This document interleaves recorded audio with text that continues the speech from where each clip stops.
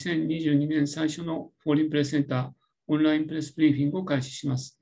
私は本日司会を務めます広報戦略課長の矢野と申します。よろしくお願いいたします。Good afternoon and thank you for waiting. I would like to now begin the first online press briefing by the Foreign Press Center for 2022. My name is Yano. I serve as the MC for the day. 2022年は日中国交正常化50周年の年であり、2月には北京で冬季五輪も開幕します。本日は中国外交史と東アジア国際関係史がご専門の東京大学大学院総合文化研究科の川島新教授をお招きし、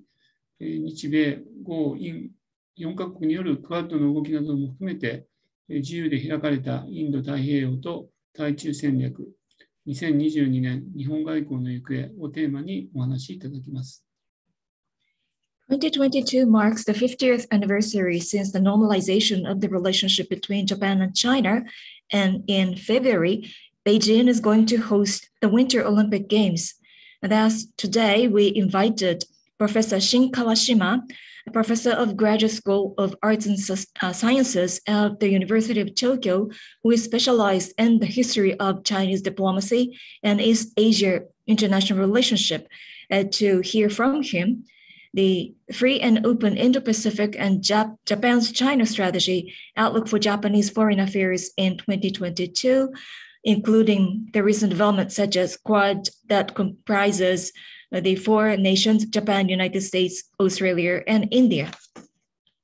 川島先生は昨年7月に日米4人の専門家の一人として緊急提言日米の対中戦略の基本原則を発表されています。Professor Kawashima was one of the four experts from Japan and the United States in issuing the proposed basic principles for U.S.-Japan strategy for China in July last year. 本日はまずはじめに川島先生から逐次通訳の時間も含めて約50分お話をいただき、残りを質疑応答の時間とさせていただきます。Today, Professor Kawashima will speak for about 50 minutes, including consecutive translation, followed by Q&A. 質問は外国メディアの方からお受けします。画面下の Q&A から質問を書き込むか、質疑応答の際、画面下の手を挙げるのボタンを押してください。Q&A の書き込みはブリーフィング開始後はいつでも可能です。We've received questions from international media. You can write down questions either in the Q&A box in the bottom of the screen or press the raise a hand button in the bottom of the screen during the Q&A session. You can write down questions anytime once briefing starts. 本日の配布資料は1時間ほど前に皆様のメールアドレスにお送りしています。資料が届いていない場合は画面下の Q&A からダウンロードしてください。Today's briefing material was sent to you about an hour ago to your mail address. If you have not received the material yet, please let us know by writing down your request in Q&A section. 本日の通訳者は株式会社リンガバンクの添田よし子さんです。Today's interpreter is Yoshiko Soeda of Linga Bank. それでは川島先生、よろしくお願いいたします。Now over to you, Professor Kawashima. こんにちは、川島でございます。今日はこの場でこうした話ができることを光栄に思っております。では冒頭、画面共有をしたいと思います。Good afternoon, and thank you very much for the introduction. I am Kawashima, and very much honored to be invited as a speaker for the day. I'd like to start sharing the screen with you. 今日はですね、フォーリンプレスセンターの方から、自由で開かれたインド太平洋と対中戦略2022年の日本外交の行方というテーマをいただきました。Today, a Foreign Press Center suggested the title of my presentation as Free and Open Indo-Pacific and Japan's China Strategy, Outlook for Japanese Foreign Affairs in 2022. 昨今あまり自由で開かれたインド太平洋って言葉が外交の中心にあるわけではないんですけれども、主に日米中関係というもの、あるいは中国内部の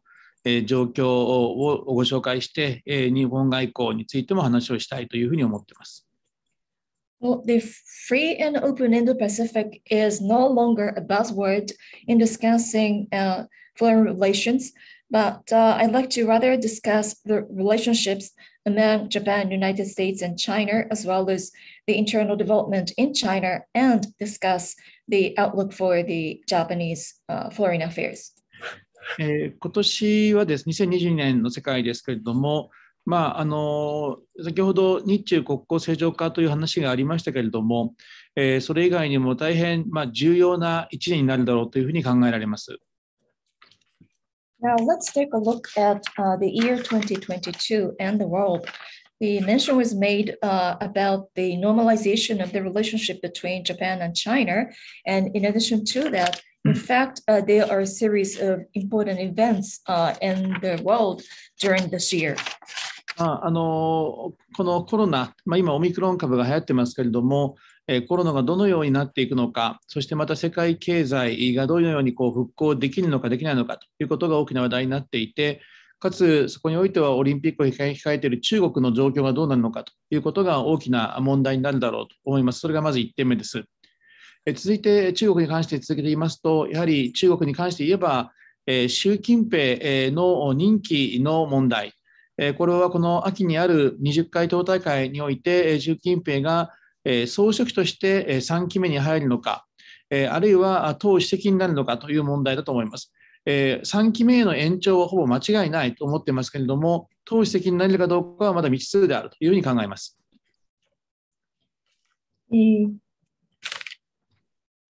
The first point that I'd like to mention here is about the fact that related to the COVID-19, and right now we are seeing the Omicron variant that is extremely the rampant, and how this is going to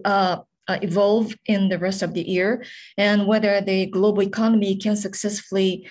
revitalize itself. And what about the situation in China, which is going to host the Olympic Games? That will be the first point of interest. And the second point is related to China. That is mainly centering around the terms of the Xi Jinping. Well, this autumn, there will be the 20th Party Congress, where the third term of his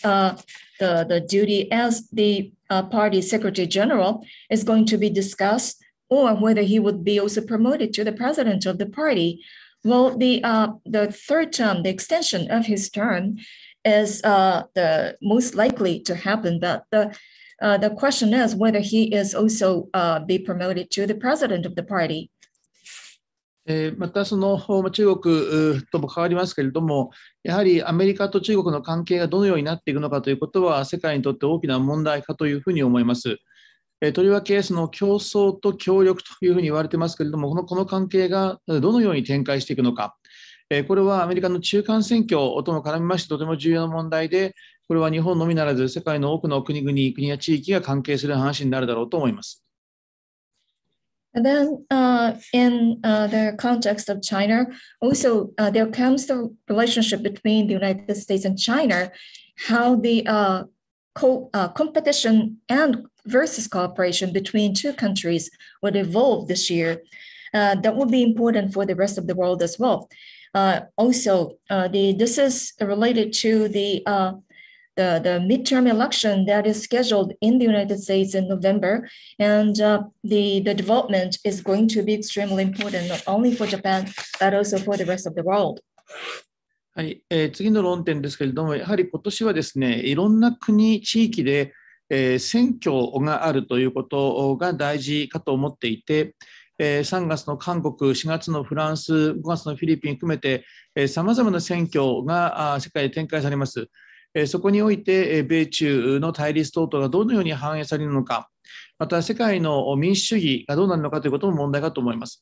中においてやはりアメリカの中間選挙は大変大きな意味を持ってくるんだろうと思います。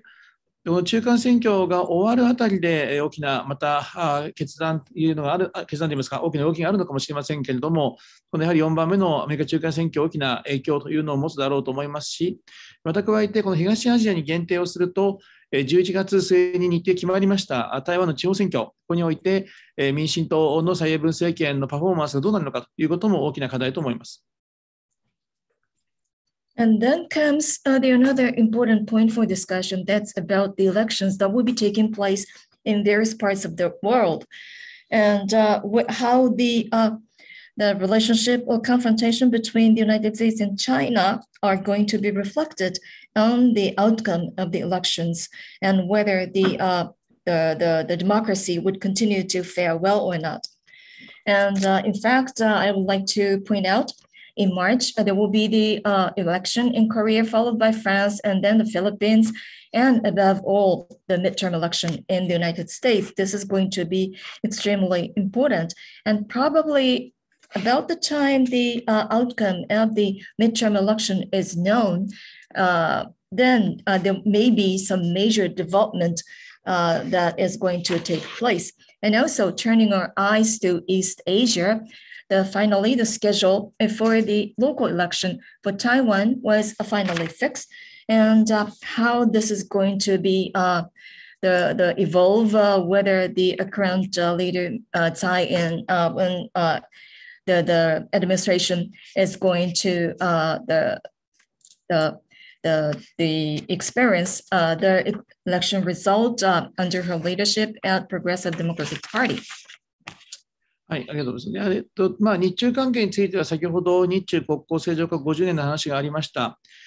これはですね、日本にとっても中国にとっても大事なことですので、日中関係は今年は大きな問題がないようにしようという抑制が働くのと同時に、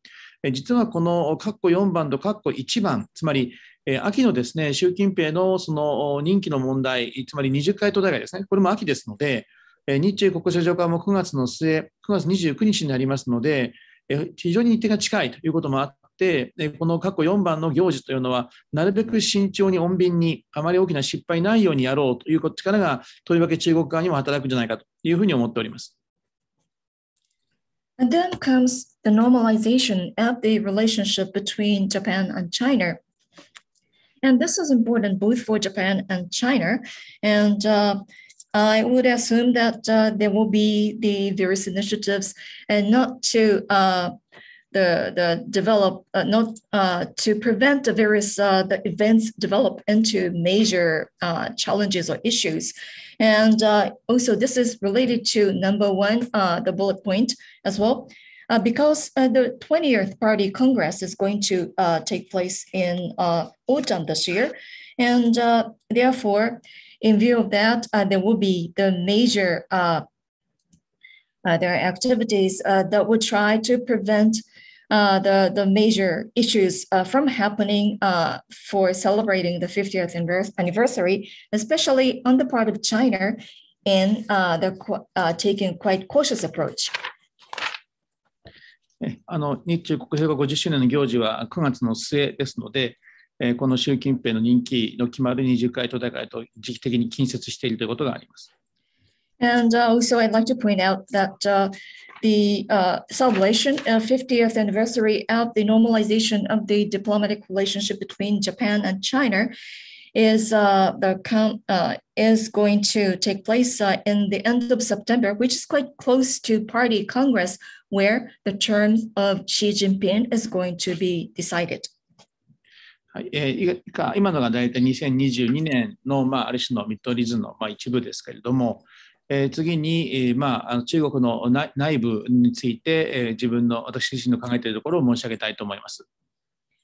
So far, I have just gone through the outlook of 2022 in general terms, and now I'd like to share with you my observations about the various developments within China. 習近平政権はまもなく10年間の統治を終えようとしているわけですけれども、習近平政権がやってきたことというのはやはり、集団指導体制を維持しながらも、徹底的に党の領土、つまり中国共産党のやる政治、共産党の力といいますか、あらゆる政治というものを共産党の方に集めていく、国家よりも党に重点を置いていくということに、それを進めてきたんだろうというふうに思います。Well, the Xi Jinping's administration is going to face the 10th year since he came to the power, and looking at what has been accomplished so far, while maintaining the collective leadership, at the same time, what he has been attempting was to concentrate the control into the hands of Chinese Communist Party ahead of the state. Therefore, the Communist Party first before the state. That's what he has been attempting. もともとですね、共産党政権というのは党が上にあって、党が国を指導するのは、これはもともとそうなんですね。でしかしながらですね、習近平政権においては共産党の指導性というものを法律に書き込んだりとかですね、これまで以上に党のイニシアチブといいますか、党がものを全部決めて、党が政策を作るということを徹底したというふうに考えていいと思います。Well, of course, in the ruling of the Chinese Communist Party, the party always came first, which was in the position of leading the state. However, under Xi Jinping's administration, that was the more extensively pursued, so that, for instance, according to various initiatives taken by his administration, the leadership and control by the Communist Party were put into the legislation, and everything that will be determined and crafted by the Chinese Communist Party, that's what has been pursued by his administration. で、もともとですね、今現在の習近平政権はそうですけれども、依然として今の習近平政権は、集団指導体制の下の中にあるわけですね。トップが習近平だとあっても、あくまでも総書記ですから、集団指導体制なわけです。もともと胡錦涛、プーチン、タオの時はですね、この集団指導体制を徹底したわけですが、あまり集団指導体制が強すぎて、トップリーダーたる胡錦涛、プーチン、タオの力は弱かったんですね。でそれについて反省があって、強い決定権をトップの総書記に持たせようというおそらく合意があってですね、習近平体制の下では、集団指導体制は維持されながらも、権力をトップの総書記に集めようという、そういう合意があって、習近平の下に権力が集まっていったものと思われます。Well, as in the case of the current Xi administration, the collective leadership has been also exercised in the previous administrations as well. Because under the current the regime, it is still the collective leadership where the Xi Jinping stands at the top, yet his position is the general secretary of the party. And this collective leadership regime was thoroughly implemented under the Hu Jintao's administration. And as a result, his power to rule or control was rather weak, and reflecting upon that the result, I assume that there was a kind of agreement, a consensus to concentrate the power into the hands of General Secretary under Xi's the government. Therefore, although the collective the leadership is still maintained, the power to rule and control is now concentrated in the party secretary, who is Xi Jinping. はい、でその時にどういう方法を使ったかというといくつかあって、やはり、反腐敗闘争というのをやりながら自分の政敵を倒していくというのもやりましたし、またルール作り、つまりさっき申し上げた法律ですね、法治建設、法を作っていくというのを積極的にやって、共産党に権力を集めつつ、習近平自身は共産党の核心となって、その権力の中心に自らを位置づけるということもありました。で、3番目に、デジタルデータ、つまり人々がですね、スマートフォンとかを使いながらそこで個人情報が入っていくので、そのサイバーセキュリティ法という法律を作って、アリババ等々からですね、個人情報を手に入れて、で、人々の監視をする、あるいはビッグデータを使って人々の動向というのを知るという、そういう意味ではビッグデータを使って人々というものの動向を知って、その党の権力というのを強めていった面があります。And as to how he or his administration went about it, first of all, in the banner of the anti-corruption, he defeated a series of his rivals in the political arena. And as I mentioned earlier, his administration promoted the legislation so that the power would be concentrated in the Communist Party. And then the Xi Jinping became the core of the Communist Party. And also digital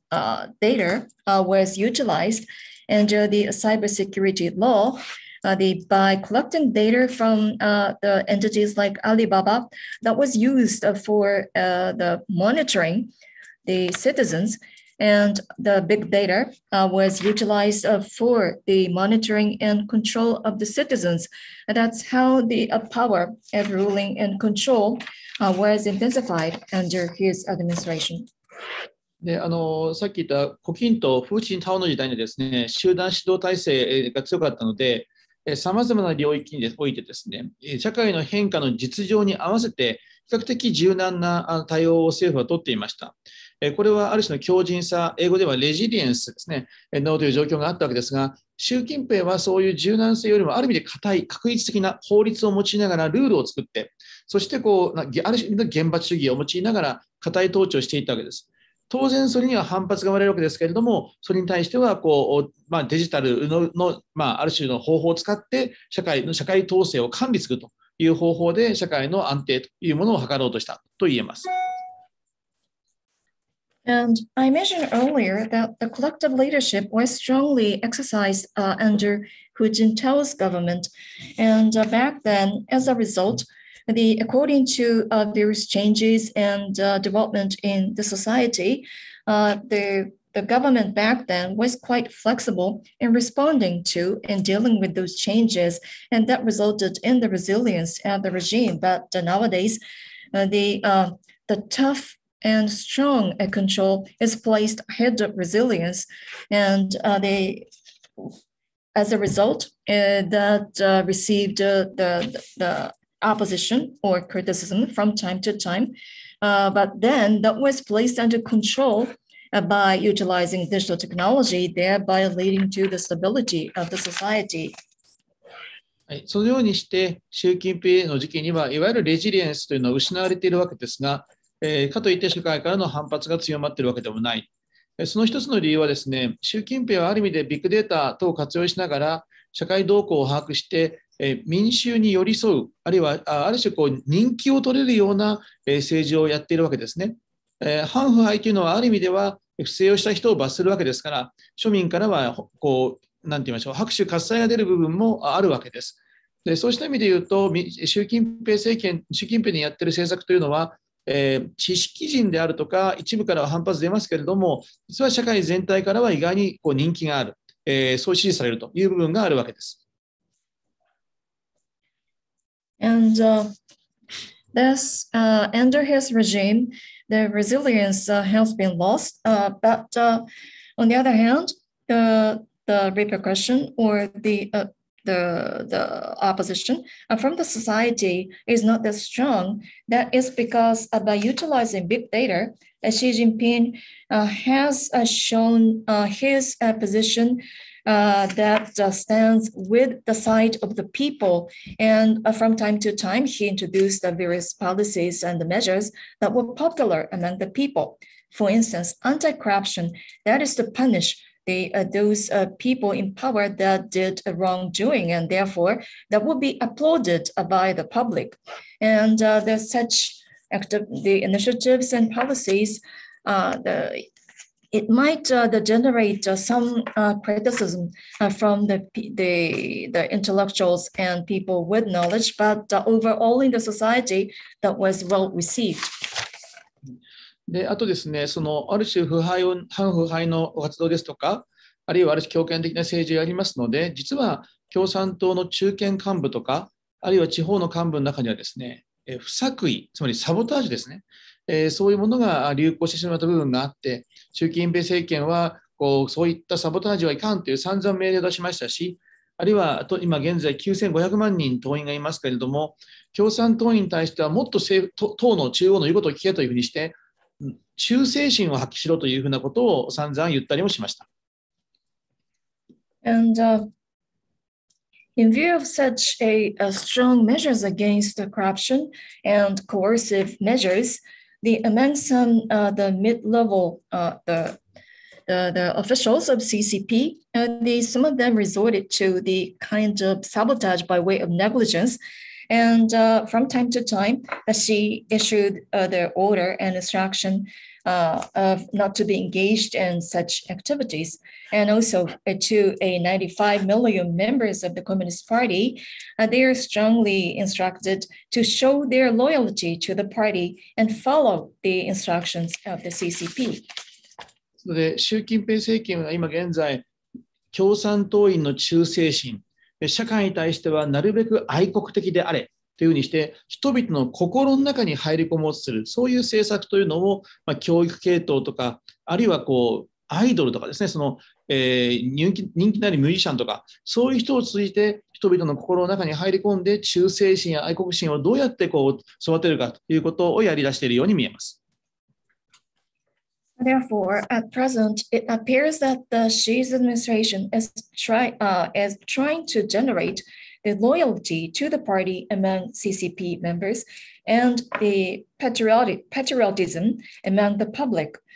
by way of the education and using the entertainment industry or musicians. It appears that his administration is trying to inculcate the loyalty and patriotic the behaviors on the part of the people and the party members.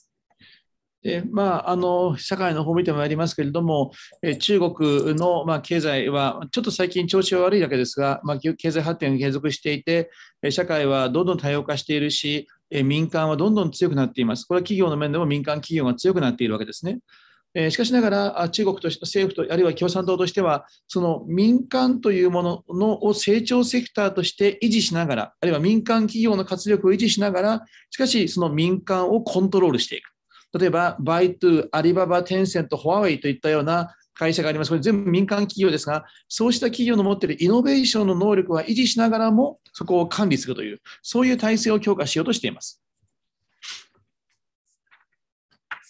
And now turning to the society, although economy is a little bit slowing down, still the Chinese economy has managed to achieve a growth and the versatility is increasing. And at the same time, the private sector and private enterprises are getting stronger. And on the part of the Communist Party, it appears that they look at the private sector and trying to maintain the vitality and the growth of the private sector, yet try to place a strict control on them so that in the case of the private sector companies like Baidu, Alibaba, Tencent, and Y, while encouraging the innovation to be developed at the same time, the government is placing a strong control over their activities. そこにおいてですね、癒着とか腐敗を防止するという論理があるので、政府と企業の関係性は弱くして、政府と企業を話しながらも、今度は共産党が直接企業を管理するような、そういうような政策をもう昨今は打ち出しているというふうに考えられます。でまた共産党の社会管理についてはデジタルのことがあるというのは先ほど申し上げましたけれども、この部分についてはやはりこの写真にありますけれども、社会の方の側がですね、自分たちの便利な生活というのを得るがために個人情報を提供しているという面があるわけです。これはその先進国から見ればプライバシーの問題があるわけですけれども、中国社会においてはその便利さとその管理されることを交換しているという面があるんだろうというふうに思われるわけであります。And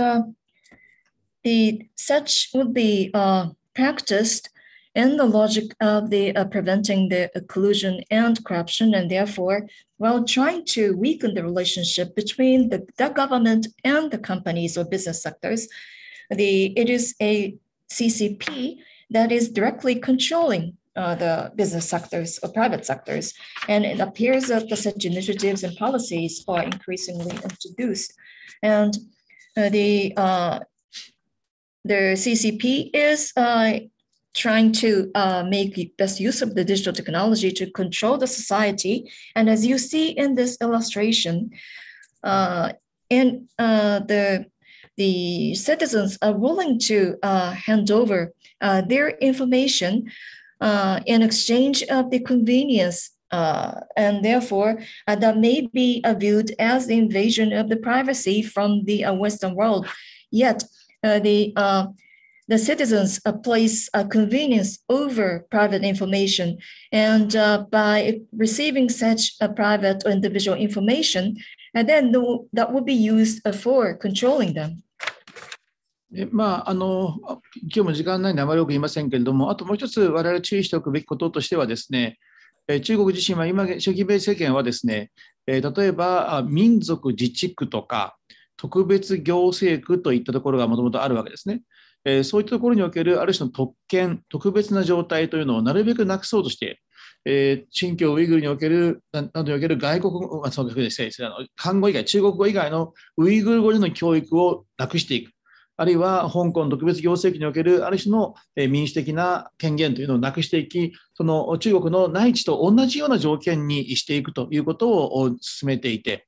その際には例えば香港においても国家の安全ですとか、あるいは新疆においては貧困対策とか、そういう一見聞こえのいいといいますか、そういう一見そのもっともな方法を使いながら、そうした凸凹といいますかね、それを鳴らしていくということをやり、でその先にですね、愛国忠誠といったようなことを現地の人々に課していくということを今現在進めているんだろうというふうに思われます。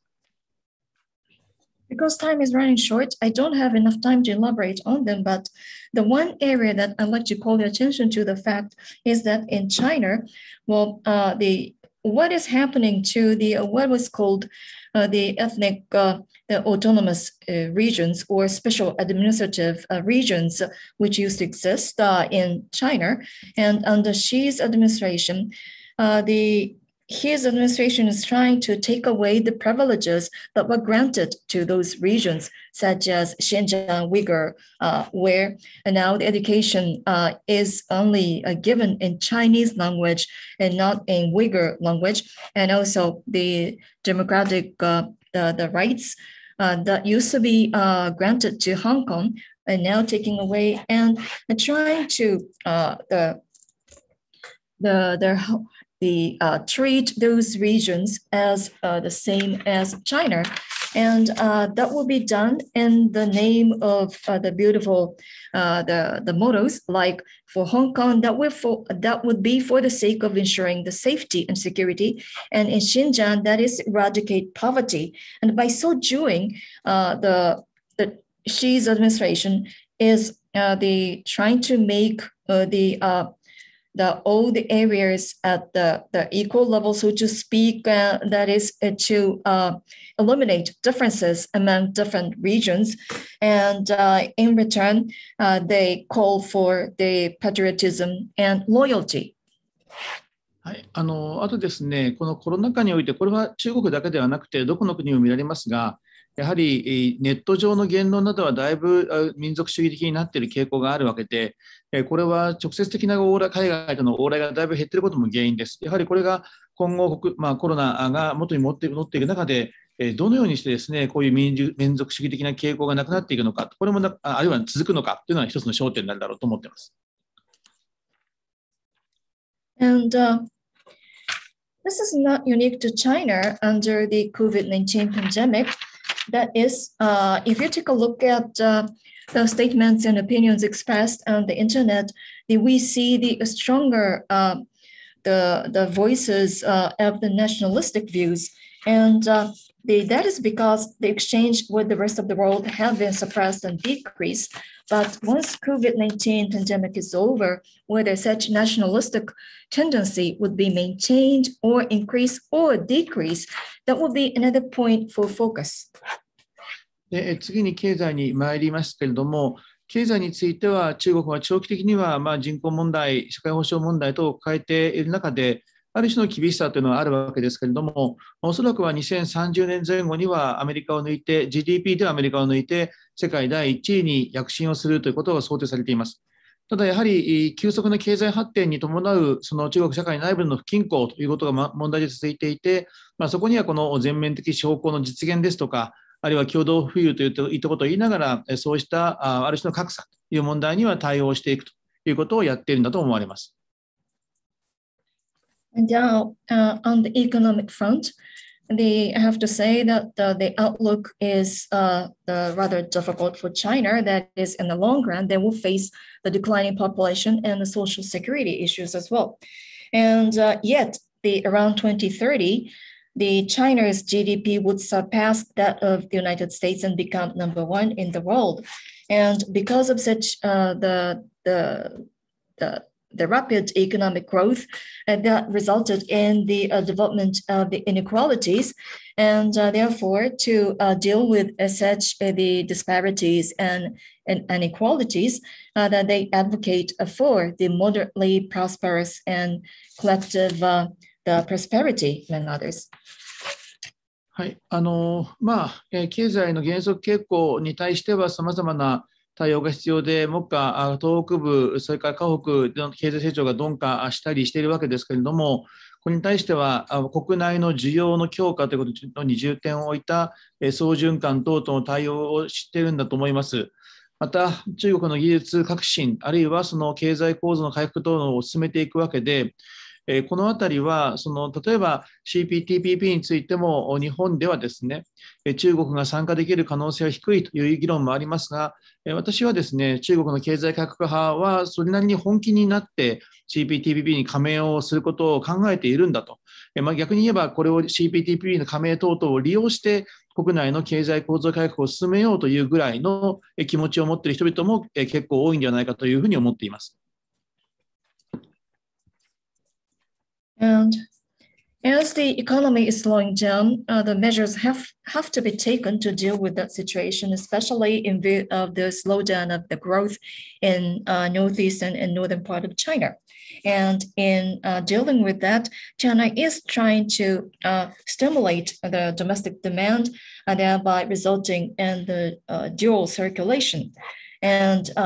to promote the technology innovation and economic structure reform. And one of the ways and means to achieve that is considered to be a CPTPP accession. Well, in Japan, there are prevalent views that it may be rather difficult for China to accede to CPTPP, but I consider that some of the people that advocate for structure reform are quite serious in acceding to CPTPP. And in fact, there are numerous those proponents that call for accession to CPTPP so that the accession to that scheme would be utilized for the economic structure reform of China. その中国の経済改革にとってはやはり一面で国有企業改革というのを言われています。で、国有企業についてはやはりこれは強く大きくというふうに習近平は言っていて、これはこれでやっていくんですけれども、やはり同時に民間企業の重要性、これもやはりもう捨てることというか、もう言わなきゃならないと。ですから国有企業の改革と同時に民間の重要性を認めながらですね、民間の開発力というものに依存していく。それだけに逆にその民間の企業がいろんな面で大きくなりすぎないように、そこへの管理を強めたり、あるいは軍民融合というものを進めていくような、そういうような政策を取っていくんだろうというふうに思われます。And for economic reform of China, it is often pointed out that state-owned enterprises have to go through reform, and that will be essential. And the Xi Jinping advocates that SOEs, the state-owned enterprises, have to be stronger and bigger. And at the same time, they acknowledge the importance of the private sector. And therefore, while relying on the innovation capability demonstrated by the private sector, at the same time, trying to place a control on them so that they would not grow too excessively. And that will be what is called the military civil fusion to achieve such a control and the development of private sector. また世界の貿易体制について言うと、中国は時々自由貿易体制を支持するとか言うんですけれども、これも彼らなりに本気なわけですね。つまり世界から中国が投資をしてもらって、中国でも製品を作りながら技術移転してもらって、世界に売って先進国に関税なしで買ってもらう。こんないい体制はなかったわけです。ですから中国はまだまだ内需中心とは言っても世界貿易に依存するところがあるので、自由貿易体制を堅持するし、中国自身が非常に技術が進んだ部分もあるけど、サプライチェーンは大事ですので、グローバルサプライチェーンの支持ということも言うわけです。このあたりも彼らとして別に嘘をついているわけじゃないんだろうと思うんですね。And China often advocates the importance of the free trade regime, and I think they really mean it because they receive investment from the rest of the world and technology transfer, and then in return, they can export their goods without tariff. That is a kind of ideal situation for them. Therefore, although their dependence on the domestic demand is still quite strong, at the same time, they are heavily relying on the trade with the rest of the world. And therefore, even when their capability, the technology capability has been going through major innovation, they still need the technology from the outside world. And they also say that they focus on the global supply chain. And they are not lying to that. They really mean it. しかしですね、私自身もこのように話しながらですね、数多くの疑問が湧くわけです。つまり、習近平政権の言ってるこういう話というのは、言われれば分かるんですけれども、例えばですね、国有企業外交を進めて、国有企業を大きく強くしながら、民間企業の活力も利用するであるとか、あるいは政府と業界団体の癒着をなくすように切り離すけれども、共産党の業界団体や企業への監督管理を強めるとか、これ一体どうやってやるんだろうと思うわけですね。それぞれの政策が何かきれいに書いてあるんですけれども、作文としては。それを実際にやる方法が一つよくわからなかったりとか、政府と経済の業界が癒着したのに、共産党がやれば癒着しないのか、等々たくさん疑問が湧きます。つまり、彼らの言ってることは一個一個正解は並べられているようなんですけれども、それぞれの政策と政策の間にある関係性とか、溝といいますか矛盾点、それがまだまだあるので、そこは今後の経過といいますか、進展を見なければならないというふうに思っています。Having said that, though, I can't help having various questions in view of such narrative by the Chinese administration of Xi Jinping. What they are advocating, that's quite understandable. And however, while making the SOEs bigger and stronger, how can they maintain the vitality of the private sector and utilize their vitality? Or while the cutting off the relationship between the government and the industrial associations or industry, the groups in the industries are trying to prevent the corruption. How can CCP effectively control the industries? So those measures and initiatives and policies, they are well written, yet when it comes to how, that is quite unclear. Each one of the pieces and the policies and measures seem to be the right answer to the challenges. But when it comes to the relationship among those different policies and the measures, how they can accommodate such the relationship and even the contradictions among them, that really requires the careful monitoring of how it is going to be continued, how it is going to be performed. 外交の方に行きますけれども、中国の外交、いろいろ批判もあるんですけれども、中国自身が言っていることは、国連重視の外交を進めていて、またその国連憲章の実現、体現させていく上での新型国際関係、これは経済関係を中心にしてウィンウィンの関係を作り、そこからパートナーシップ、最終的には人類運命共同にしていくというのが彼らの言い分ですけれども、その新型国際関係の実験の場が一帯一路であるというふうに言っています。で、それが大きなスローガンです。と同時に彼らはアメリカを中心にするような安全保障のネットワークには反対、それから西側の価値観にも反対というふうに言っています。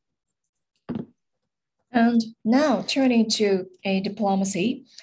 the Chinese diplomacy or foreign relationships and their policies have received various criticism. Well, according to China, they say that they cherish and focus on importance on the United Nations, and to embody the UN Charter, they advocate a new type of international relationship which is going to center around the economy, resulting in win-win among those participated. And by so doing, the partnership among the members of the international community would be created to eventually develop the human community, so to speak. And that is what is embodied in the BNR initiative. And they say that that's a kind of the testbed to represent such ideal and policies. And at the same time, they oppose to the security network centering around the United States and oppose against the Western value system. 中国のですね、外交についてもやはり冒頭に申し上げた党の領土が強まっていて、外交もやはり党の中央の外交の委員会があって、そこでの決定がより一層重視されるようになりました。また逆にむしろ外交部の方ですね、共産党の方の、共産党規律委員会というそういうところがあって、そこのチェックが入りまして、外交部はちゃんとその習近平の思想や、あるいは共産党の立場というのを踏まえた外交をしていないんじゃないかという、そういう疑義がかけられて、外交部のトップの共産党の書記に、共産党の幹部、宣伝部の、共産党の組織部の幹部が入ってきたりしてですね、共産党の外交官に対する管理が一層強化されました。そのためにですね、彼ら外交官たちは、共産党あるいは習近平の立場に寄り添った発言をより多くしないといけないというふうにはなってまして、それが俗に戦狼外交というふうに言われたりもします。ただ、例えばアフガニスタンの問題についてアメリカが決定する際に中国がすぐ手を出したりしないように、大きな問題についてやはり党の中央で慎重にやってますので、戦狼外交というものも見てですね、これが中国の外交だというふうに思ってはいけないんだろうと思います。しかしながら、戦狼外交というものは、中国の印象を悪くするわけですね。やはりこのコロナの時期に対中感情がやはり悪化したということ、これはやはり中国にとっては大きなプレッシャー、課題になるだろうと思います。And the diplomatic front as well, the leadership by the party is increasingly intensified. And therefore, there is the Foreign Relationship Committee within the Communist Party, and they will make a decision. And decision made there is becoming increasingly important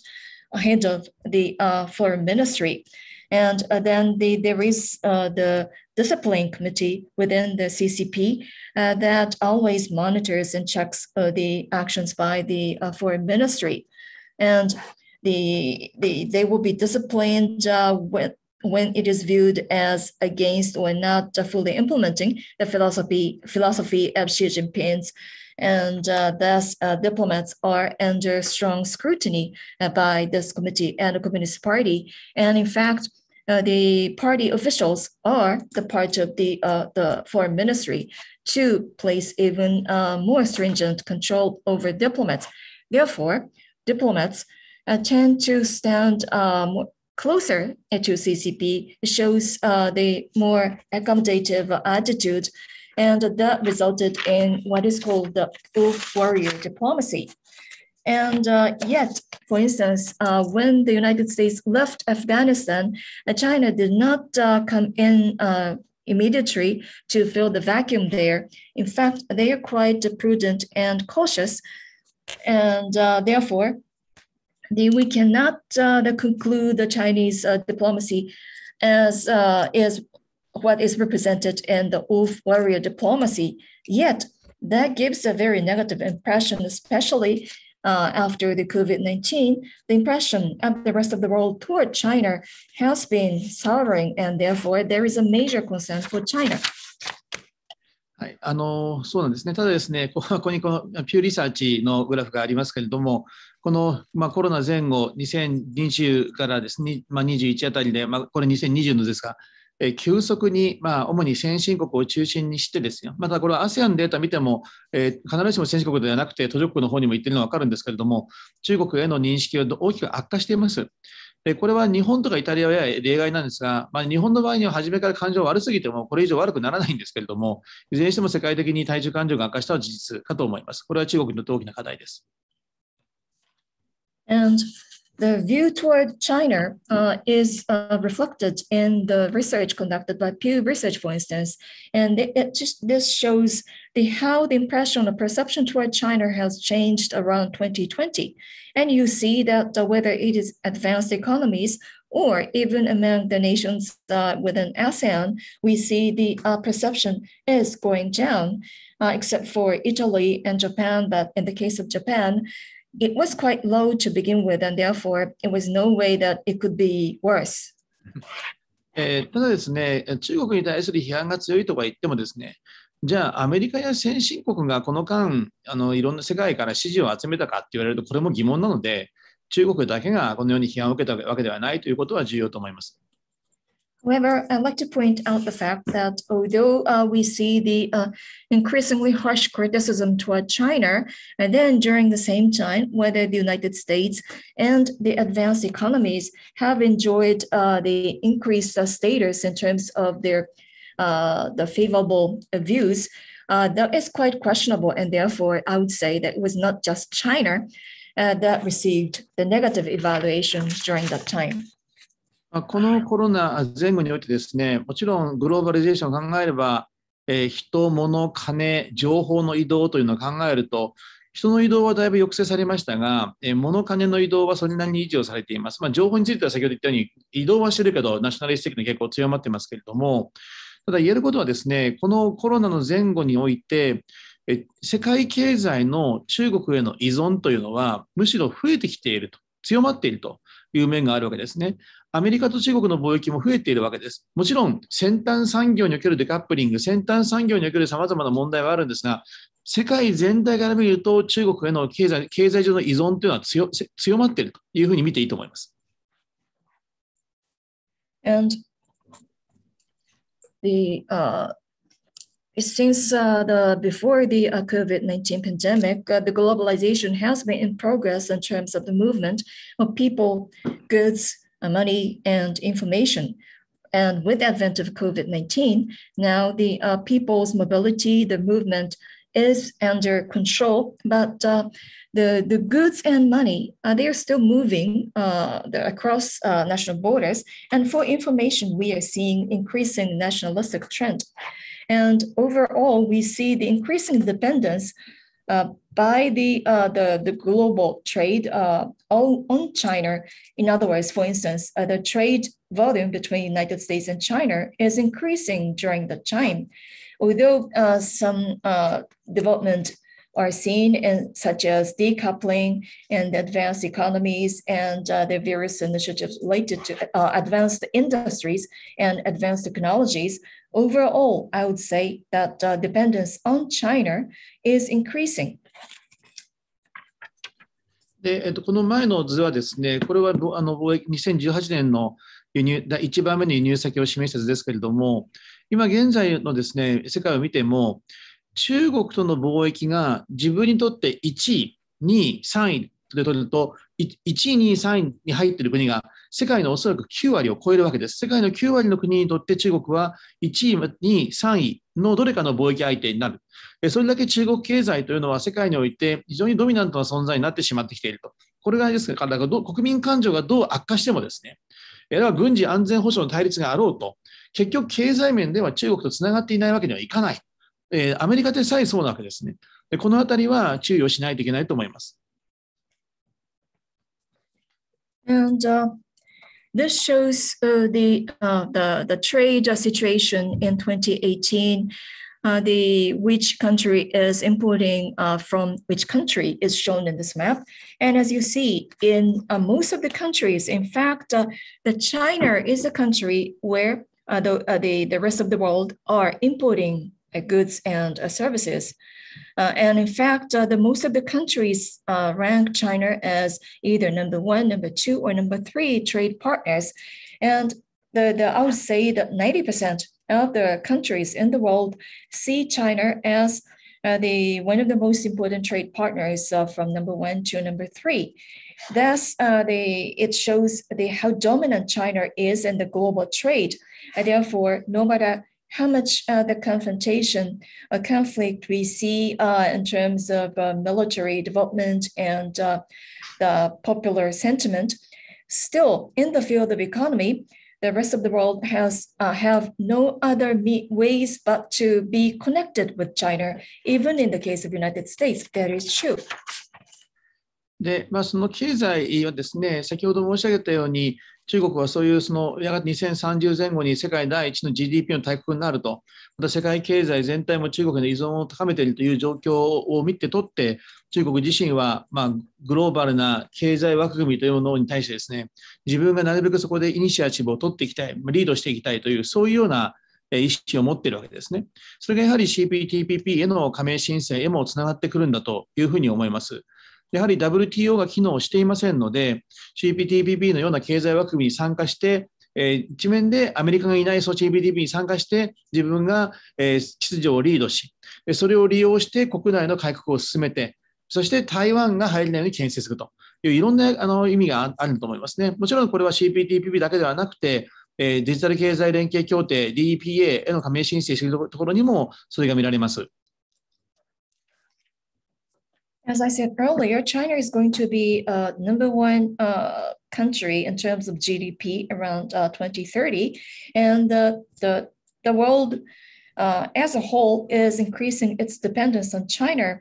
and therefore China is willing to join the global economic framework and to be the leader there. That is reflected in their request for accession to CPTPP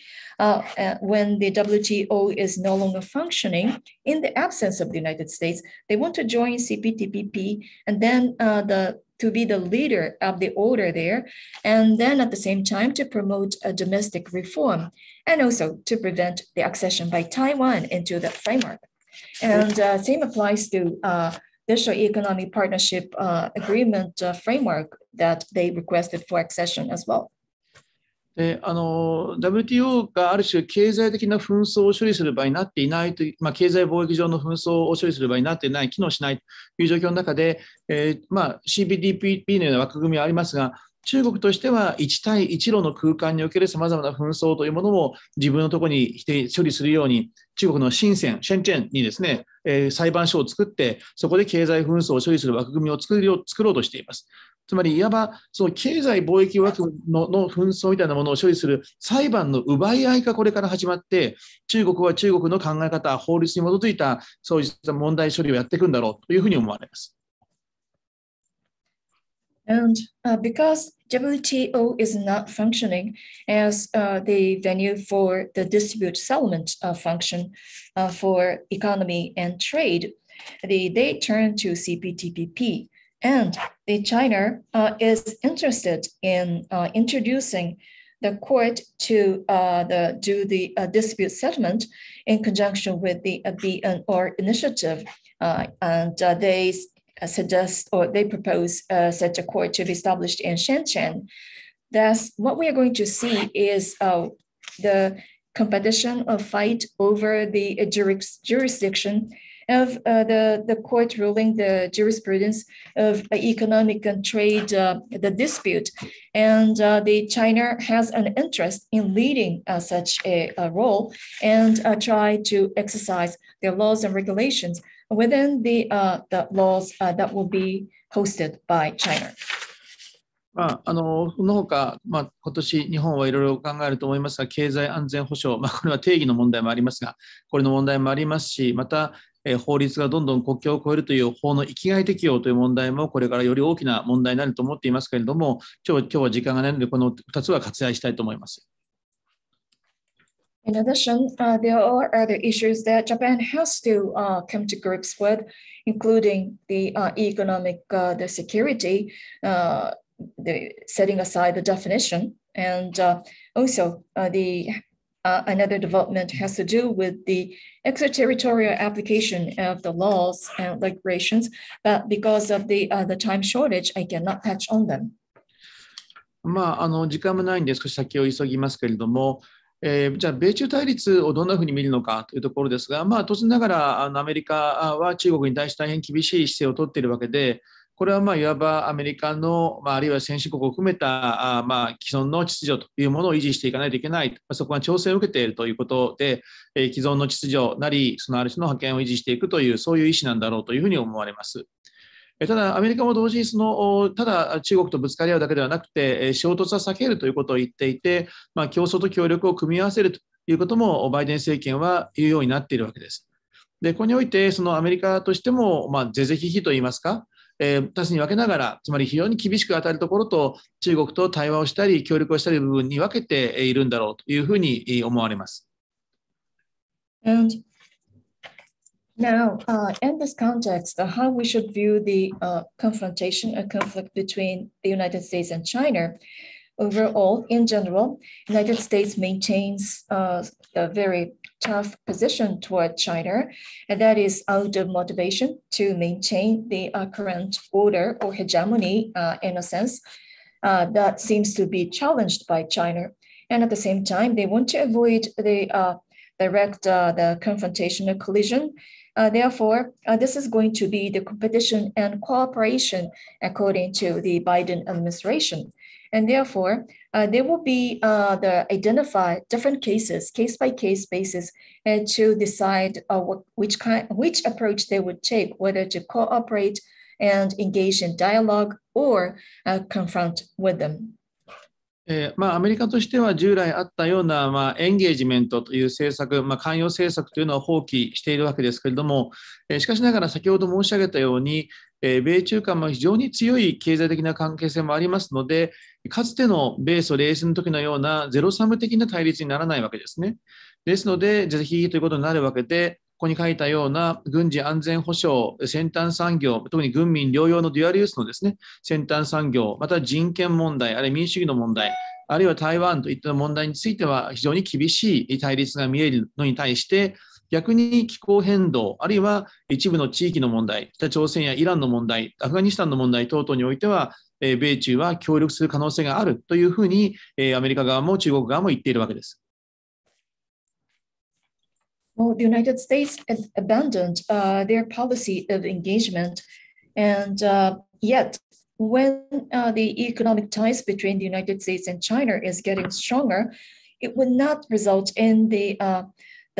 zero-sum game type of confrontation that used to prevail during the Cold War. That is why the United States has to deal with the situation on case-by-case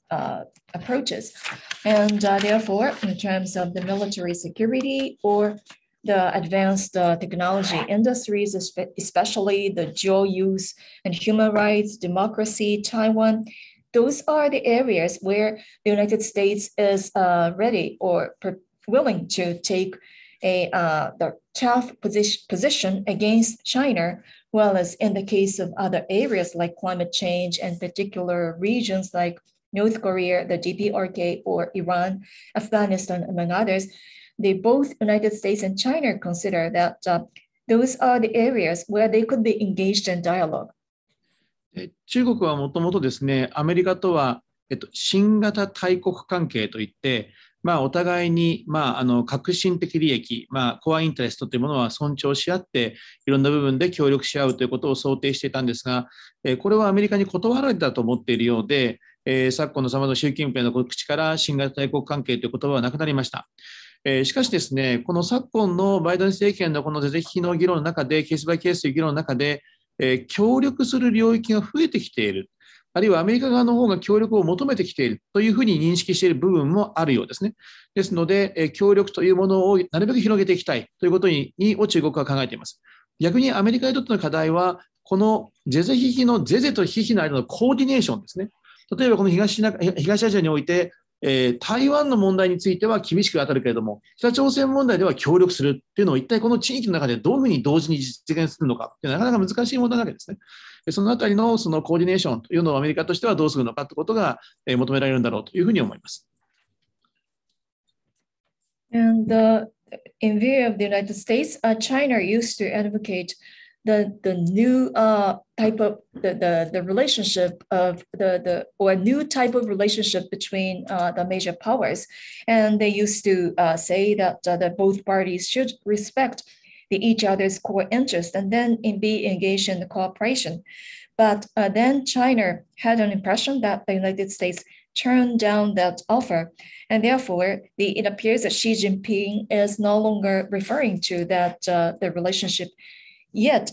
Looking at the case-by-case approach by Biden administration, it appears that the United States is seeking for the areas cooperation, which is now increasing from Chinese point of view, and therefore China is willing to expand the areas of cooperation with the United States. And for the United States, then comes the difficult aspect of coordination between the areas of cooperation versus competition. For instance, while taking a strong or the hard-lined attitude in the Chinese approach toward Taiwan, can they really cooperate with China on North Korea issue? Whether such kind of the separation of issues that are taking place in the same region, that seems to be extremely difficult, and therefore that points to the difficulty of coordination. そのコーディネーションの問題は違う面から言うと、例えば経済と安全保障の問題があるわけですね。つまり、米中間の普通経済関係は一層緊密になっているのに、先端産業ではデカップリングする。でこのようなそのバランス、経済と安全保障のバランス、コーディネーションというものも大きな課題になります。And the coordination is also required between, for instance, economy and security. When the economic relationship between the United States and China is getting closer and closer, yet they call for decoupling when it comes to advanced technology industries. So that's another area that requires coordination. じゃあこれから一体どんなことが問題になっていくポイントになるのかについてお話しすると、やはり今の関係でいうと括弧2番の部分ですが、やはり、この部分では例えば軍事安全保障の面では対立が強い、先端産業ではある種デカップリングが起きる、しかし一般的な経済は協力をする、あるいは協力関係にある、相互依存にある、北朝鮮では協力するけども台湾では対立するというようにして、ケースバイケースというか一周ごとに対立の軸というのは大きく異なってくるわけであります。非常に複雑に入り組むような秩序の空間といいますか、問題群の空間ができてくるわけです。また加えて、例えば、ウクライナをめぐる問題であれば、そのロシアとヨーロッパ、そしてアメリカが対立軸になってきますけども、そこに中国の影はそんなに強くない、ありますけども、そんなに強くない。でも台湾であれば中国が大きいといったようにですね、世界中どこにおいても米中対立があるわけじゃない。カザフスタンをめぐる問題、先起きてますけど、あれもやはりロシアの方であって、中国も関係はありますけども、米中対立があそこにあるわけじゃない。ですので、米中対立のありようとは言っても、問題ごとに小さかったり大きかったりしますし、米中対立の中にも大きい問題、小さな問題がある。あるいはその問題も、例えばトランプは関税問題が大きかった。でもバイデンの時は違うといったようにして、問題も変化する。そういうような複雑な状況になるということが言えるわけです。Then I'd like to discuss what would be the keys in looking at those issues. The first, for instance, in the military and security front, there will be the confrontation. But when it comes to the advanced technologies, that would be for decoupling and more cooperation in economy. Or in the case of Taiwan, they might be confronting with each other. And thus, I would say that for each issue, even in the same region, the approaches have to be taken differently. And therefore, that results in extremely intricately intertwined kind of the spheres and the spaces among different orders. For instance, in the case of Ukraine, well, there is some presence of China, yet that is more about among the United States, Russia, and Europe. But when it comes to Taiwan, China is a strong and important player in dealing with Taiwan. And then comes Kazakhstan, and that is the region that has to do more with Russia and less with China. And therefore, among different issues and cases, there will be different forms of U.S.-China relationships. And even when we talk about the confrontation or conflict between two countries, the template or format of confrontation conflict, it does not exist everywhere. And also under the Trump administration, the tariff that was considered to be the most important issue, yet under Biden administration, that is different. And therefore, the issues of importance are also changing. そういう複雑な状況の中で、例えば日本外交であれば、日本であれば、どういう立ち位置というのを決められるのか、ここの問題についてきめ細やかな柔軟な外交ができるのかということが問われる非常に難しい方程式を解かねばならないということですよね。それから世界全体について見ると、やはり秩序の問題は話題になりますけれども、中国が世界に対して何かするとか、アフリカの国に何かするとかって話がありますけれども、私自身が思っているのは、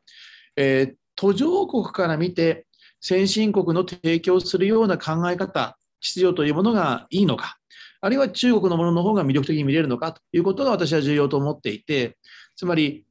途上国や世界の多くの国にとって魅力的なものを先進国が提供できているのか、あるいは中国の方がもっと魅力的なのかっていう、そういう観点でものを見ていくということも我々には必要になるだろうというふうに思っています。Yes. In view of such a increasingly complicated situation, Japanese diplomacy has to be quite attentive and responsive and flexible to different situations. In a way, it is like the finding a solution to the extremely complicated equation. And we often talk about the China's initiative in the rest of the world, such as African countries. But what is important here is the views from the developing countries, the values and orders that are proposed by the United States and advanced nations versus those presented by China, which seem to be more attractive and which is more important. That kind of the comparison has to be taken into account in dealing with the situation. 最後になりますけれども、では日本はどんなふうにやっていけばいいのかということになるわけです。で、今、日本として非常に難しいのは、軍事安全保障をめぐる問題では当然日米同盟がありますので、アメリカと歩調を合わせるわけです。しかしながら、中国とは緊密な経済関係があって、日本の最大の経済的なパートナーは中国なわけですね。で、さらに重要なことは、そういう米中の関係だけではなくて、違う国々ですね、世界の多くの国々があるわけで、米中だけがあるわけじゃないものですから、その米中の対立に対して日本がどう振る舞うかということというのが世界から見られている部分もありますので、そういう部分もあるという、この3者、アメリカ、中国、もちろん先進国と中国と、あるいはそれ以外、もっといろんな国ありますけれども、さまざまな目線があるということを見ないといけないということがあるわけです。Now, in conclusion, I'd like to discuss what then Japan can do. And the situation is increasingly difficult. For instance, on the military and security front, of course, Japan cherishes and focuses on security relationship with the United States. But when it comes to economy, China is the #1 partner, resulting in a very close relationship with China. Therefore, when you look around the globe, in fact, it is not just the United States and China, but also there are numerous other countries and nations around the globe. And they are watching and following how Japan behaves in view of the relationship between the United States and China. Therefore, we have to be aware of the viewpoints, perceptions, evaluation, not only by the United States and China and advanced economies, but also the rest of the world. もちろんですね、中国に対する対処に考えると、軍事安全保障の面ではですね、中国がしようとする現状変更をしようとするのであるならば、それに対して対抗していくということに関しては、日本も当然それをする必要がありますし、この地域においても支持が得られると思います。しかしながら過度にですね、中国と軍事的な対立を引き起こすこと、これというのは、それぞれの国にとっても好ましくありませんし、地域の他の国からも歓迎されないんだろうというふうに思います。ですから、それをアメリカの力を借りながら、どの程度の部分でやるのかということはよく考えなければならないんだろうというふうに思います。また、先端的な技術に関しましても、これはやはり最後のポイントは、もともとあるその経済環境を壊してまでするのかというところがあって、っぱり安定してかつ活発な経済活動というものを維持している状態で、ある種の安全保障に関わる部分をに注意するということをやらねばならないわけで、ここの部分のバランスが非常に難しいということになります。これも過度に安全保障に寄りすぎると、経済関係を失うという可能性もあるということにも留意しないといけないと思います。And if China attempts to change the status quo on the military and security front, then of course Japan has to stand against China, and that would be also supported by the countries in this region. But at the same time, Japan should refrain from excessive the confrontation attitude against China that would not be welcome nor favorable for the rest of the countries in this region. So the question is, to what extent Japan should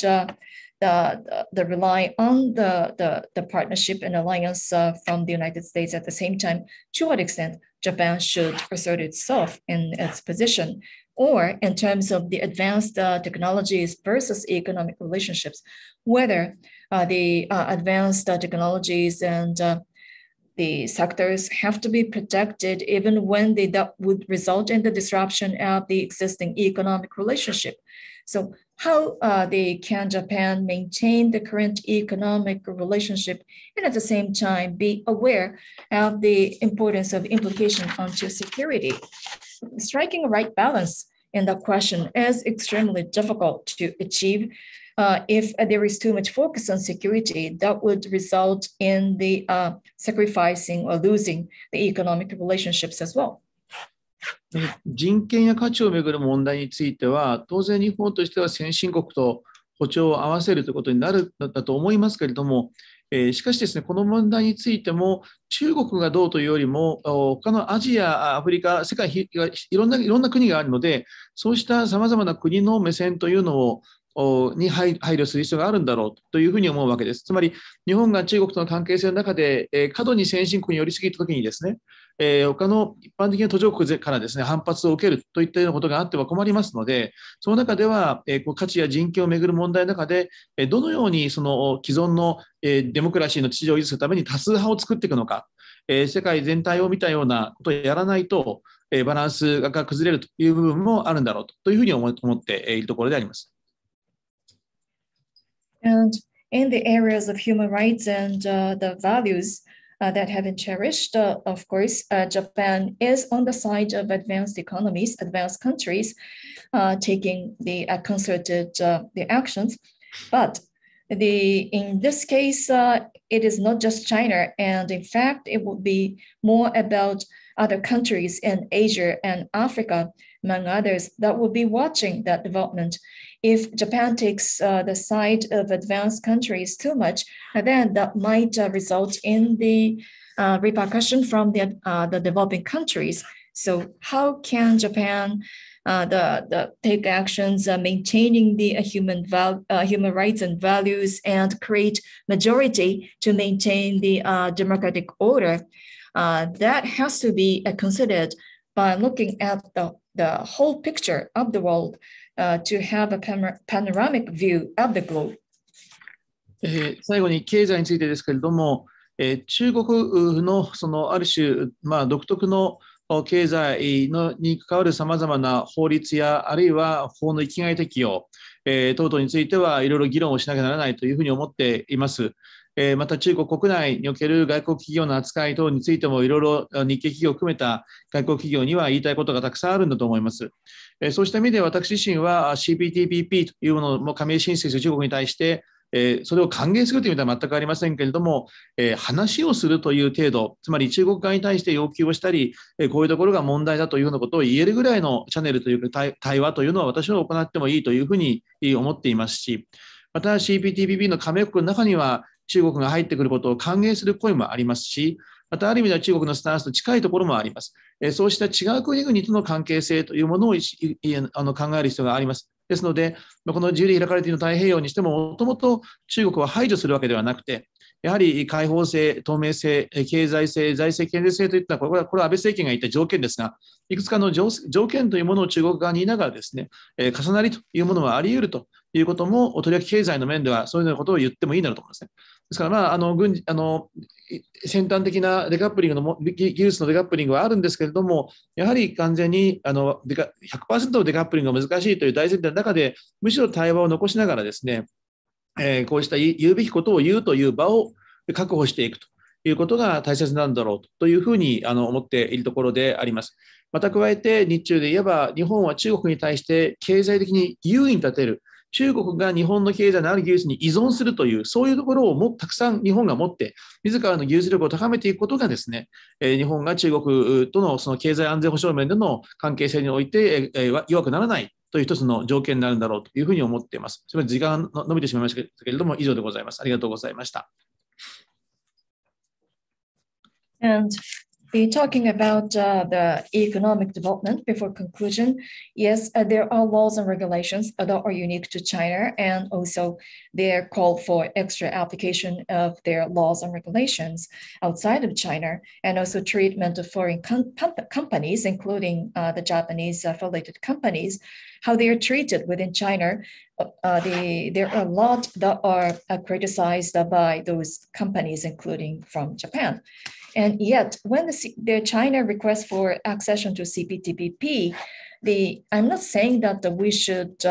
welcome wholeheartedly the China's accession, but at least we should be willing to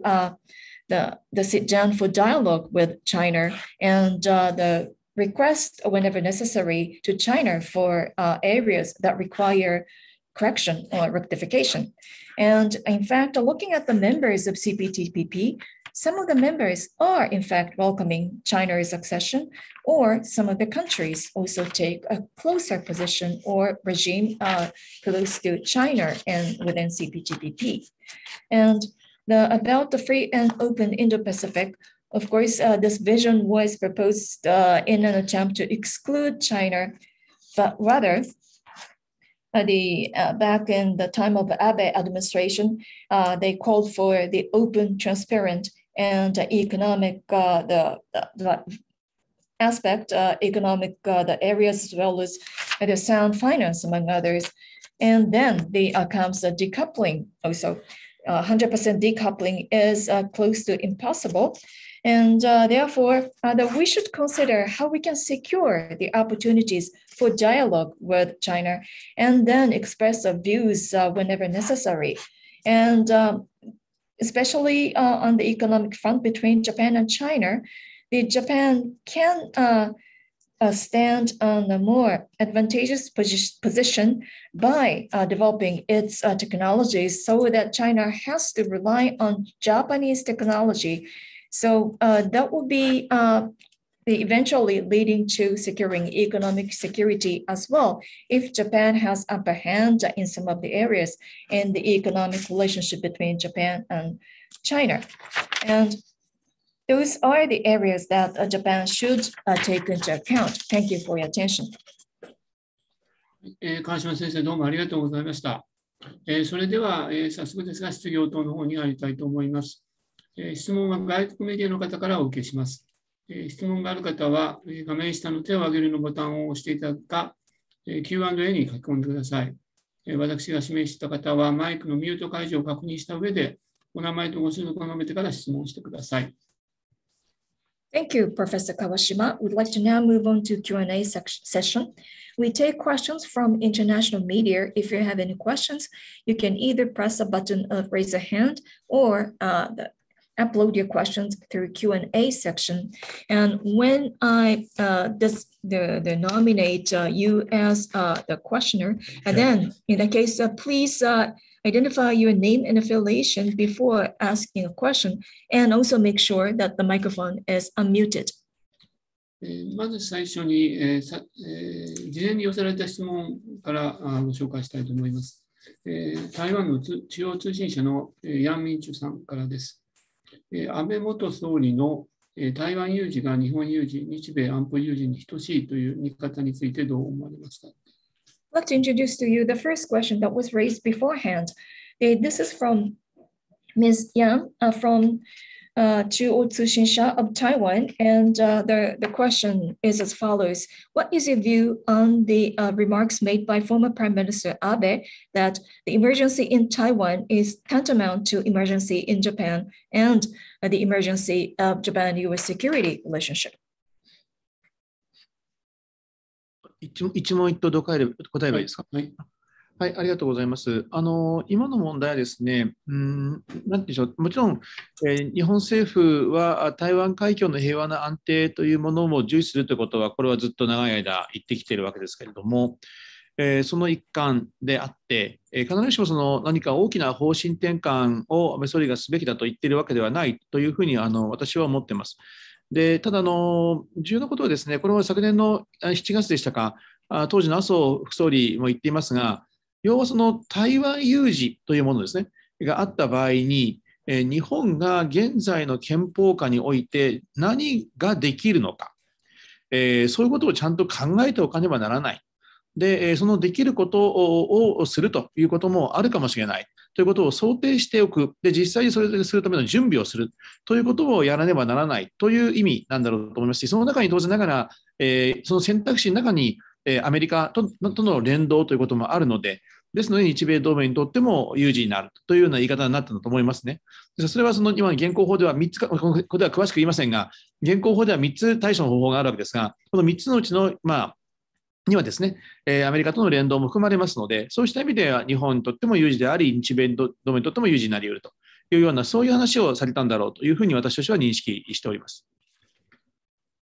Well, thank you for the question. Well, Japan has always placed importance on the stability and peace that would prevail in Taiwan Strait. And I would say that, in fact, this remark came out of that context. In other words, he was not calling for any drastic change in the policies by Japan. And I believe that was in July last year that then the deputy or vice president of LDP, Mr. Aso, or the Mr. Aso then stated that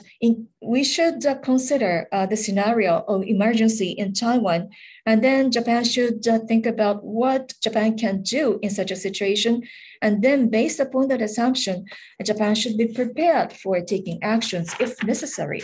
And there were several options that could be taken, and the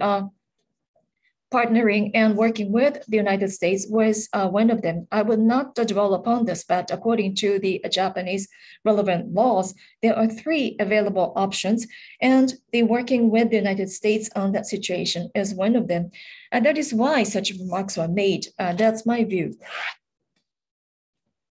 はい、ありがとうございます。それでは手を挙げている方で、ニューヨークタイムズ、リッチ・モトコさん。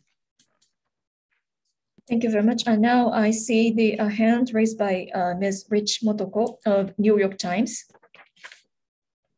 Can you hear me? Yes. Kawashima-san, thank you for taking our questions. I wanted to follow up from the previous question about Taiwan. My understanding is that Japan is actually not that concerned about an emergency or an invasion of Taiwan, whereas the United States thinks it may be a more immediate problem. And so I wondered what your thoughts were on that. And the other is I was a little curious. You said that in the area of human rights and values, that while Japan is on the side of advanced economies, it has to be careful because it's being watched by other countries and that there would be repercussions. I'm not sure what you mean by that, as in other countries don't value human rights, and so they would be angry if Japan was too strident about censoring China. I wondered if you could explain what you meant. ありがとうございます。ご質問を受けてくださってありがとうございます。今のその台湾に関する質問のフォローアップなんですけれども、私の理解では、日本ではその北京とか、また台湾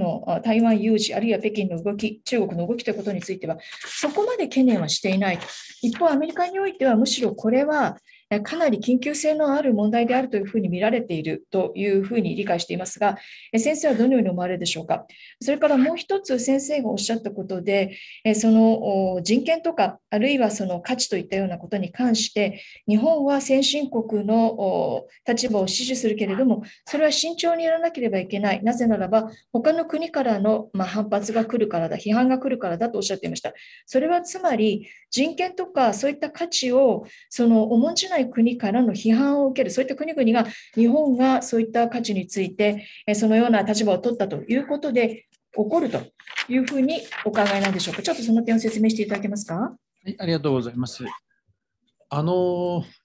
台湾海峡をめぐる問題については、日本の内部では、これはすぐ何かあるんじゃないかというふうに思う向きもあります。とりわけ自民党の中の、国防部会ですとか外交部会の中にはそうした状況があるんじゃないか、厳しいことがあるんじゃないかという向きもありますし、日本の企業の中には台湾海峡に本当に問題があるんじゃないかと考えて、台湾への投資を一時やめたところまであります。非常に面白いと思ってました。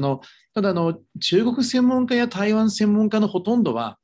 まずないだろうと。なぜならば、習近平の人事がある今年や、来年ですね、この1、2年にそういう失敗するかもしれないことをやることはまずないというのは我々の読みですし、習近平自身はもちろん軍事的に台湾にプレッシャーを与えることはいくらでもしますけれども、しかしやると言っているのは台湾社会の内部に浸透、グレーゾーンの中で浸透していって、台湾の中に愛国者を作っていくということを言っています。もちろんどこか小さい島で何かあるかもしれませんよ。その南シナ海ですとか、あるいは台湾海峡の小さい島に何かあるかもしれませんけれども、全面侵攻ということは考えにくいというふうに、専門家というか中国台湾専門家は思っています。それから人権についてはですね、なんて言いましょう。そういうことよりも私が特に言いたかったことは、例えば今回アメリカは民主主義サミットに例えばタイを呼ばなかったですね。タイ。で、タイなどは非常にそのボーダーラインにあって、民主主義国であるのに非常に難しい状態にある。本来であればそういう国を巻き込んでいくべきなわけですね。それで多数派を作っていく。ですので、日本と中国がやるときに完全にゼロサムでいくんじゃなくて、そういうグレーゾーンにある国にも寄り添いながら、多数派、民主主義の方に向かう多数派を増やしていくような努力をするということをした方がいいという、そういう意味です。ですから、そういう意味での第三者といいますか、そうした国の目線を見てですね、あまり形通りのことをやらずに、柔軟にいろんな国の意見を取り入れていかないと、むしろ多数派を作れるんじゃないかと。特にこのアジア、アフリカ等のこの空間における多数派形成が難しいんではないかというふうに思っているところです。Thank you for the question. First, about the Taiwan Strait, yes, there are some observers, even within Japan, that consider that the emergency in Taiwan Strait may be imminent, especially among those that are members of the Defense Committee or the Foreign Relations Committee of LDP. And even among the Japanese companies, there are some that suspended investment into Taiwan out of fear for some emergency situation there. And I have to say that's really illogical, because the experts on China and Taiwan, they don't think there will be such a imminent danger or emergency situation. That is because, especially for this year and next year, when the Xi Jinping's term is at stake, he can't afford to make any failures by taking such a drastic approaches. There may be some pressures that will be mounted on the military front, but they would be more interested in penetrating into what is called the gray zone within Taiwan, trying to inculcate kind of patriotic movement or sentiment among Taiwan people. Or they might just start the small scale the development or the commotion in the South China Sea or in a small island, but they are not the willing to or afford to take any all-out kind of invasion into Taiwan. And now talking about the human rights, take for example the Summit for Democracy. The United States did not invite Thailand, well, Thailand, that's a kind of delicate in a delicate situation because it is the democratic regime in terms of the formality, yet it is in a very delicate or difficult situation. So I would say it is in a kind of borderline. And therefore, ideally, such countries should have been involved so that the majority would be created that would be for democracy. In other words, this is a not the zero-sum game type of the initiative, but rather they should try to increase their supporters by involving those countries that are considered to be in the gray zone. Therefore, out of that consideration, I said that rather than just the taking side by focusing on the official kind of version of the values and so on, Japan should be more flexible in trying to listen to and reflect on wherever possible about the views of those countries so that the majority to support such values and democracy could be created, especially among Asia and African nations. That's what I meant to say. ありがとうございます。先生、もう一問よろしいでしょうか。はい、ブルームバーグのイザベルさん。And there is another question from the Bloomberg. Hello. Isabel, yes. Hi. I just wanted to ask you, thank you very much for your talk. Again, about Taiwan. You mentioned when you were talking about CPTPP that it would be worth talking to China, at least about what would be required for it to accede to CPTPP. Taiwan has also applied to join. Would it be a good idea also to talk to Taiwan about this, or would this irrevocably break up ties with China? どうもありがとうございます。私もその台湾に関しての質問です。で、CPTPP に関して少なくとも中国に対してこういう要件があるというようなことについての対話をしてもよいのではないかというふうにおっしゃいました。で、一方で台湾もまた CPTPP への加盟を申請しております。台湾とも同様に話を進めていった方が良いと思われますか、それともそういうことをしたらもう不可逆的に中国との関係が断ち切られてしまうことになるでしょうか。もちろん台湾とも話を全然していいと思います。全くしていいと思います。それは何も中国のことを気にして台湾と話さないという必要性は全くないと思います。ですから話していいと思います。ただ台湾はですね、また別の問題があって、つまり、今年から台湾は選挙のシーズンに入ります。で、蔡英文政権にとって CPTPP への加盟交渉なり加盟を進めていくことが支持率ダウンにならないのかどうか、ここがポイントになると思います。つまり、蔡英文政権を応援したいのであり、サポートしたいのであるならば、あまり無理に交渉を進めない、交渉というかあまり無理にやり取りしないということもあり得るわけですね。つまり、何言ってるかと言いますと、もともと台湾の中にはこの CPTPP への反対の声が強かった。なぜならば、食品をめぐる問題とかですね、台湾で非常に市民活動が活発なわけですね。そうした意味ではですね、また加えて第一次産業のさまざまな団体と国民党との関係深いわけです。そういうことを考えるとそれほど簡単な話じゃないんですね。ただ今回ですね、昨年12月のレファレンダム国民投票において、アメリカからの食品輸入問題に、豚肉ですが、輸入問題について、国民党側というか、蔡英文政権じゃない方の側が提案したものについて、蔡英文政権側の意向が通ったもんですから、食品をめぐる問題についても、蔡英文政権がいろいろコントロールできるようになっているのであるならば、交渉を進めていいんじゃないかというふうに思います。いずれにしても、蔡英文政権をサポートするならば、蔡英文政権にとってその話をすることが不利にならないという状況下においてするということなんだろうというふうに思われます。以上でございます。Of course, the members of CPTPP can be engaged in dialogue with Taiwan. It doesn't mean that they should not talk with Taiwan out of consideration for China. But the important the factor in this development is about elections that will start this year in Taiwan. And the question is whether for the current administration to join CPTPP would not result in lowering their the job approval rate. In other words, put it differently, if you want to support the current administration, and then it may be considered that it is wise not to force or continue the dialogue with Taiwan at all costs. That is because, for instance, there is a strong opposition toward CPTPP among food products, for instance. There is a very strong the movement in citizens in Taiwan, or there is a very strong relationship between the Kuomintang and the primary industry.